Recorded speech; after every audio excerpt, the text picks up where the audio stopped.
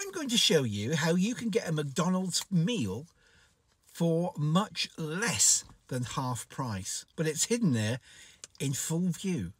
It's so well hidden in full view that 95% of people don't realise there's a code there on the receipt when you get one. And if you're like me, you can just walk around the tables after people have left or in the car park and you can find a receipt and just pick one up.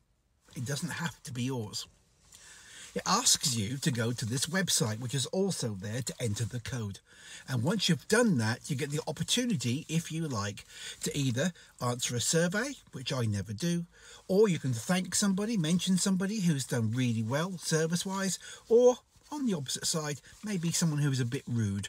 As your reward for doing this, they will ask for your email address and email you a QR code. That QR code could be exchanged either at the screen by scanning it on the order board thing, or at the customer counter where they scan it by hand, and you can get a choice of things for £1.99. Now, I usually have a Big Mac and medium fries, which is about £5.49, and that's way under half price. But here's something else. These are lying all over the tables or the car park. You can pick them up because they don't have to be yours. But here's another tip.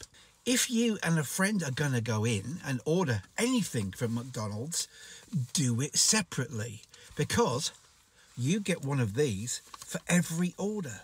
So why would you want to put two things on one order and get one receipt?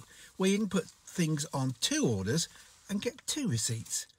So a McDonald's, way less than half price, using a secret which is hidden in plain view.